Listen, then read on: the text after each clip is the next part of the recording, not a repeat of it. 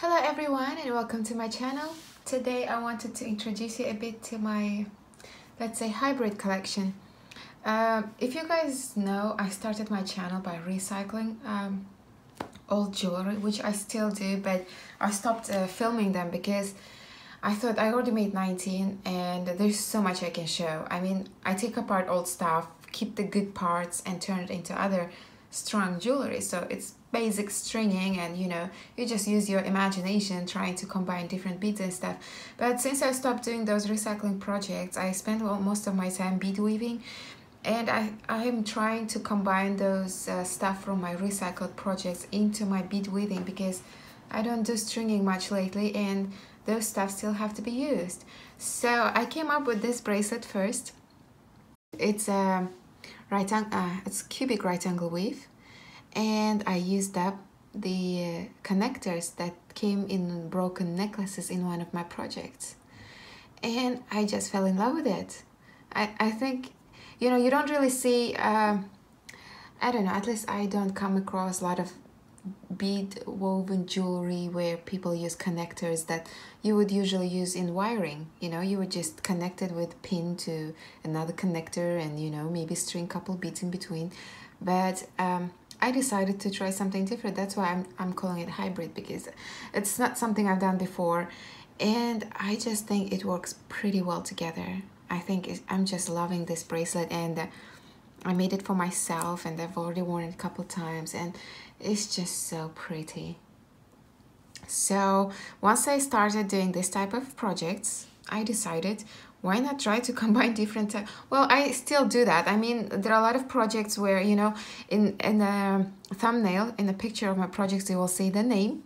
It will be like, I don't know, net ring tutorial, and in the bottom line there will be a technique I used, right angle weave or crop plus raw and stuff like that. So I mentioned all the techniques I used, but this one is a bit different because this is a peyote bracelet, and on top of that I made a loom. Basically I used the peyote as a loom. I mean, it's still not perfect loom. This beads, you see there's nothing underneath, so you can pop them up, but basically it's basic loom. That's what I did here. I don't do looming myself, so this is as far as I could get. So I decided to call this to hybrid. This is a bit different. I might do the tutorial on this, I might not, because it's basically craw with connectors, so you might just not figure out on your own. If you think I should do, just let me know in the comments and I might do a tutorial on this. But today's project is this too. I'm gonna do the ring first, and then sometime in the future I'm gonna come back to it and make the bracelet. So let's get the materials ready for this one.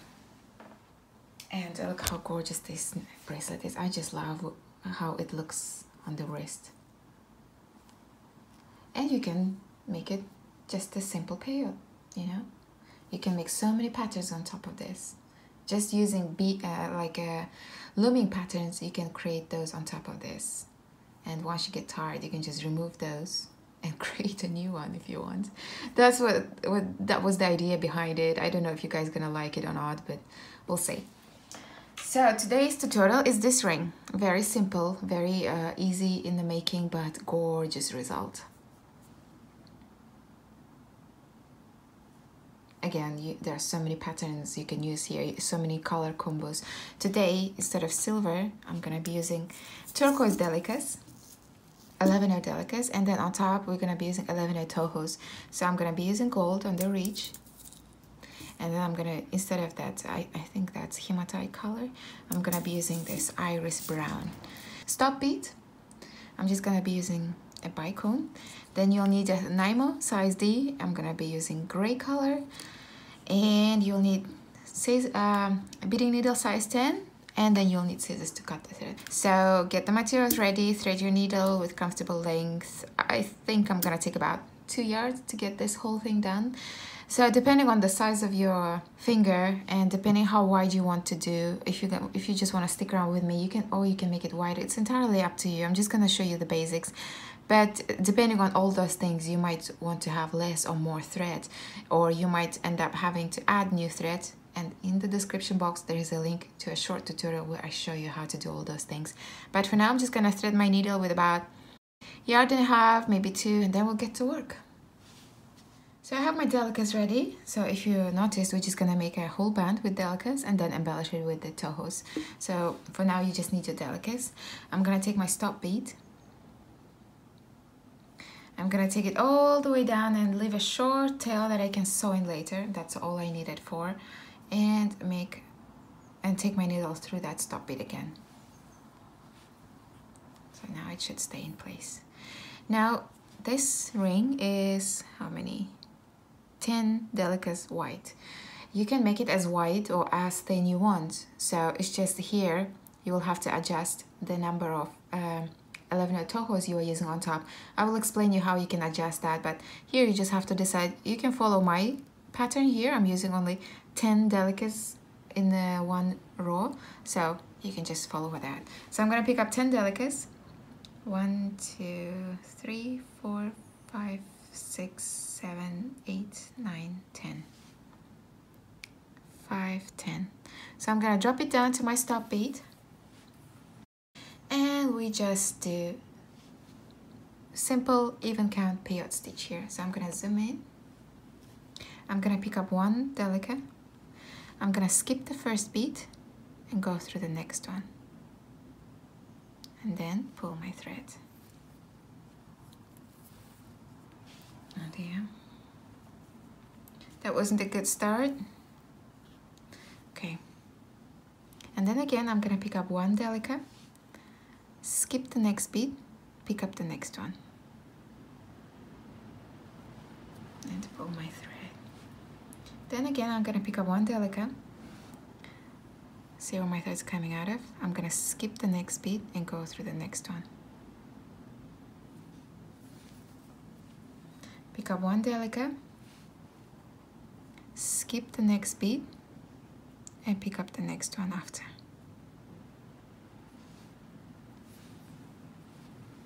Pick up 1 bead, skip the next bead, and pick up the last one. And pull the thread. Now here, once we're done adding this row, we're going to go ahead and adjust the beads so it looks more or less like a peyote. So it will be easier to continue.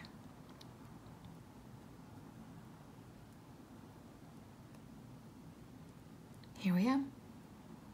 That's the beginning of our peyote. I'm just going to push the stop bead closer to it. And from here, it's very easy. You pick up 1 delica, go through the first sticking out bead, and pull the thread. Pick up 1 delica, go through the next sticking out bead. Pick up 1 delica, go through the next sticking out bead. Pick up 1 delica, go through the next sticking out bead. Pick up 1 delica and go through the next last sticking out bead. And then that's how you just continue. Here you flip it over, pick up 1 delica, go through the next sticking out bead. Pick up 1 delica, go through the next sticking out bead. Pick up 1 delica, go through the next sticking out bead. Pick up 1 delica, go through the next sticking out bead. Pick up 1 delica, go through the next sticking out bead. You can flip it over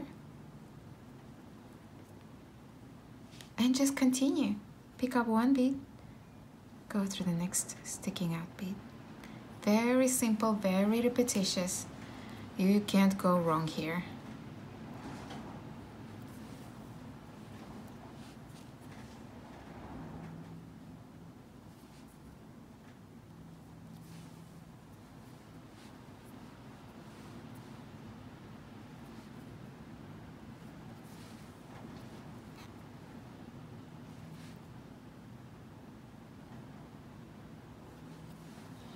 And I'm gonna let you continue on your own until you have your full required length. And how you do that, just choose the finger you are making it for, put it around, and just continue all the way until it comes back on the other side. So it has to be touching this part, and then we're gonna zip it up and connect it. So get the length you need, and then I'm gonna meet you back here, and then we're gonna connect it, and then we start embellishing it. So I have my required length almost ready. And one thing I wanted to explain, like when you are done with, we can just remove that stop bead now. When you are done with the length, you want to connect it together, right? So when you connect it, it should fall in together nicely. Mine doesn't, because the beads are opposite each other. They should be able to zip it up, but mine doesn't because it's sideways here, right? If I try to zip it up, we need it to be straight, but straight I can't because the beads are opposing each other. How to fix that?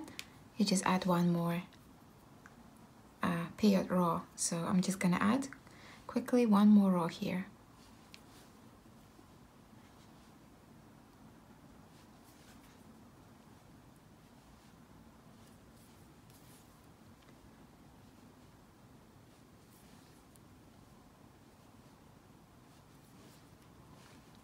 And now, look, if I try,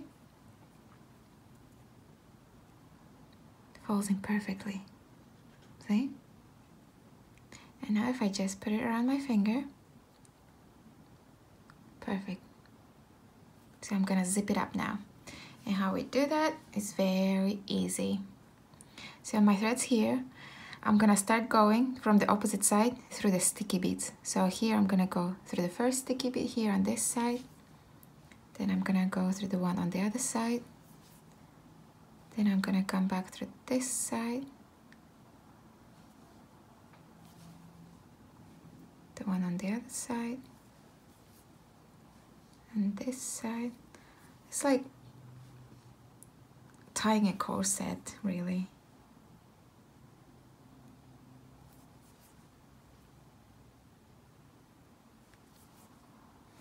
Almost there.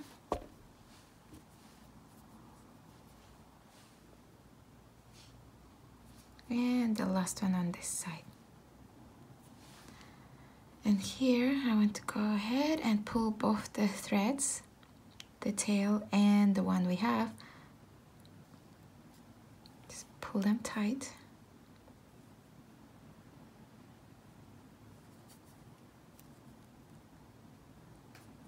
Look, spotless. You can't even tell where it is now. So all I do now, this is the tail, I'm gonna hold it down. Say it's not connected here, so I'm gonna take my needle here. And then I'm just gonna take it away from that spot for a bit. Just pull your thread here and go down here. And now we're gonna start embellishing it. So I'm just gonna take my Tohos. I just need a bit of gold and a bit of brown. And because of my ring is 10 beads wide, I used 7 Tohos. Now I'm gonna show you here. So I'm gonna pick up 1 gold, 5 brown, and then 1 gold. So I have 7 beads, right? And now, look, if I put my thread straight, there is no opposite bead. So what you're gonna do, you're just gonna go slightly to the left or to the right. It doesn't really matter. So I'm just gonna go through this bead here. And then when I pull my thread, it stays up there. And then I'm gonna take my needle down the next bead. Pick up the same beads, 1 gold, 5 brown, and 1 gold. And now if I put it next to my peyote, look, so it has to be in between the outside beads.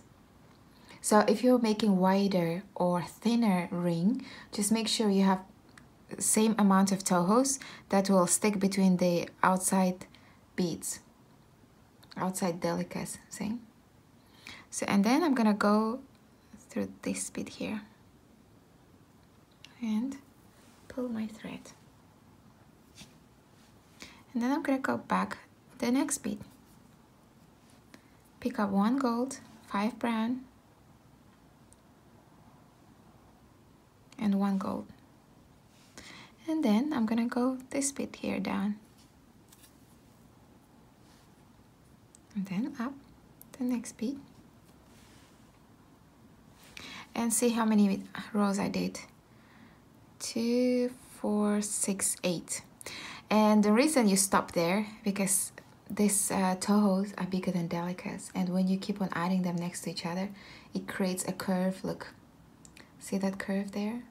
So you don't want to make it, you don't want to add too many of Tohos on top, because it will shrink it so bad that it will be too small for your ring.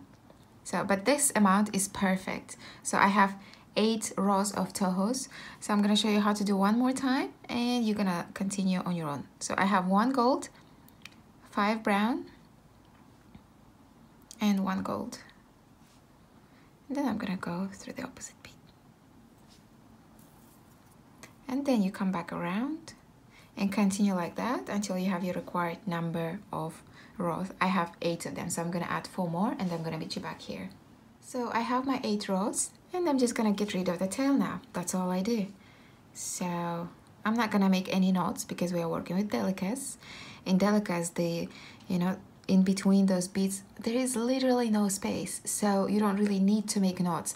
But in the tutorial where I show you how to add thread, I do knot, because I just assume you might be using round beads, and if you're using round beads for the base, you have to make knots because there is a lot of space in between them, and not making knots won't hold the thread in place. So I'm just gonna take my needle down here, and then I'm just gonna go through some beads away from that place. That's all I do.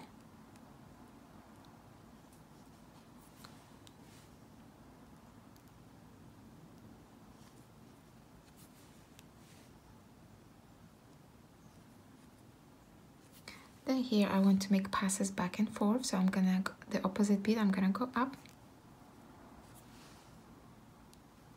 then go down the previous bead again.